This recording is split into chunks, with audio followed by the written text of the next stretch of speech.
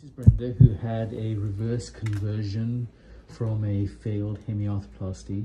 So Brenda, tell me about your experience after the surgery. Pain? I had no pain. I had zero pain. When you put that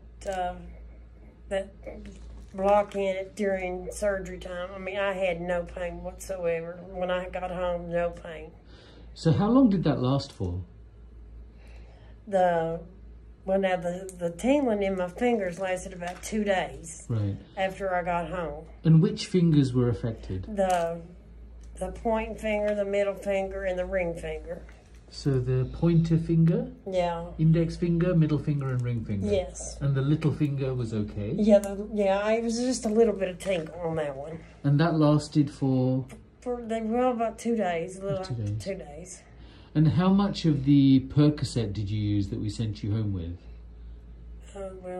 Zero. Okay. Did you have to use the tramadol? No.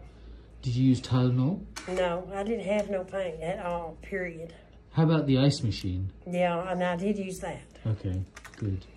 Okay, well, that's good to know. So you're now going to start physical therapy, so we may have to revisit that pain issue when they start stretching you, but that's good to know. Okay. Any other issues from the time of surgery? No. Okay. I mean, this is done well. This surgery is done well.